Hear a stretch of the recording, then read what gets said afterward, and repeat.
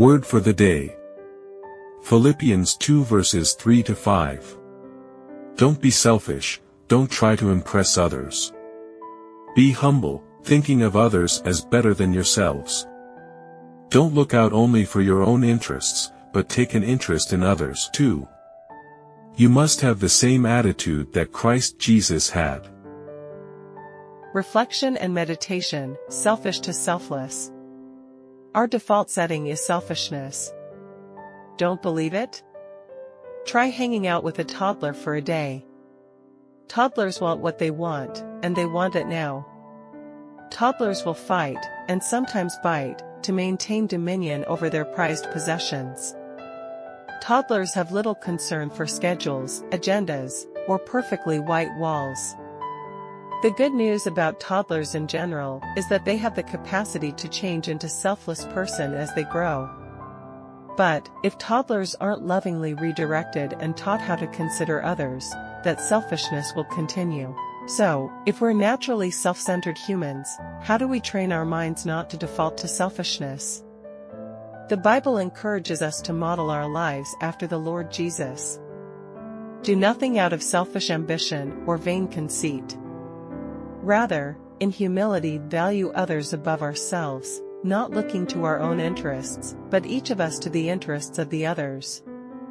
In our relationships with one another, have the same mindset as the Lord Jesus Christ. Philippians 2 verses 3 to 5. The Lord Jesus didn't leverage his authority for personal advantage, power, pleasure, control, or comfort, but took on the nature of a servant. The Lord Jesus spent his time investing in others. The Lord Jesus focused his attention on helping others. The Lord Jesus gave up his own life for others. If we find ourselves becoming self-obsessed, self-indulgent, or even a little self-righteous, consider asking God for his help. Ask him to help us see people the way he does. Ask him to use any knowledge we gain to love him and serve others. Ask him to put opportunities in our path to lead others toward him. The Word of God, the Holy Spirit, and relationships with other believers are what refines our hearts.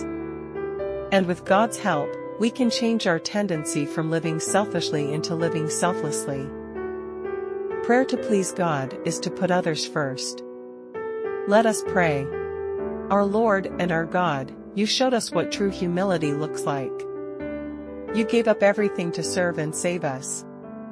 It shows your humbleness to God the Father, yet it was your precious blood which you sacrificed that paved a way for all of us to experience fresh and a new life. Thank you, Lord. Lord, today, please replace our pride and arrogance with humility. Replace our selfishness with selflessness. Change the way we think, talk, and act by putting others first, instead of ourselves with self-gain and wrong motive. Help us do it in a healthy way that honors you. In the name of our Lord Jesus Christ, we pray, Amen.